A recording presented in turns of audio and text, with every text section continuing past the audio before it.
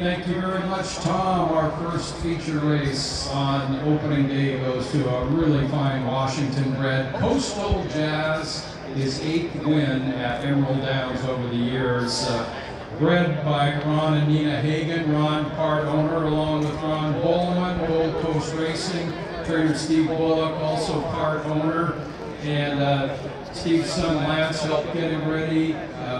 Just a great first start of the year. Steve not smiling too much because he won't be coming back to the barn.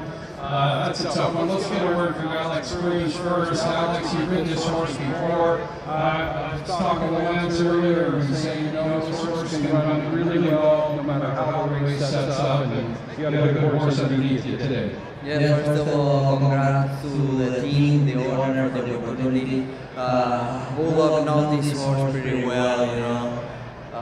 Last two, they've been working the horse for years. They know him very well, and I know him too. I win a couple races with him. Was sad we lost him right now. Well, the fans can watch him run. He's an awful good Washington bred. Alex, great to see you. Our 4-time leading jockey has 2 on opening day. Alex Cruz aboard. Steve, just a really fine animal. You've been around him and got a lot of super pictures from him. Yeah, he's been a really good horse, and like I say, we're sad to see him go over. He still shows real well.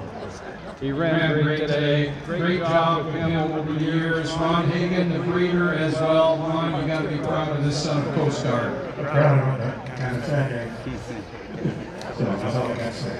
Yeah, the account looks good, but they lost the horse they really liked. He ran great today. Ron Bowman, also owner as well. Congratulations to everybody involved. Coastal Jazz, our first feature race winner of the season.